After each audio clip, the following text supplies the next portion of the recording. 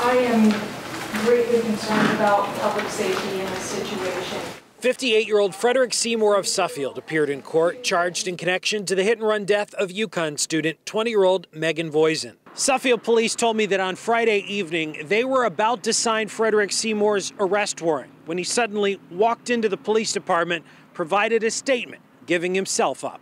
According to the state prosecutor, Seymour confessed to the hit and run, but Seymour shook his head. The defendant did turn himself in and he did confess. That does, however, have a number of failure to appears.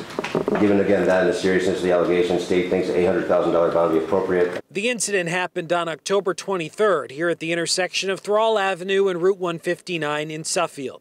Meghan was crossing the street with friends and was killed. Meghan's obituary reading in part, quote, "She had a unique ability to forge special relationships with every person she knew. She brought joy, laughter, and compassion to each of those relationships."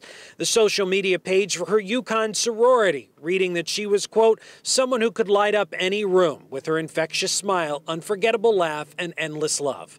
Back in court, we learned Seymour has a lengthy history of past motor vehicle and drug convictions. There's a record in Massachusetts for reckless driving. His public defender said that Seymour, who lives here on Poplar Street in Suffield, has been overwhelmed with family responsibilities. Mr. Seymour indicates to me that he has been helping to take care of his elderly father. In honor of Meghan's memory, a fund has been set up in her name here at Suffield Community Aid, with money designated to help young people in the community.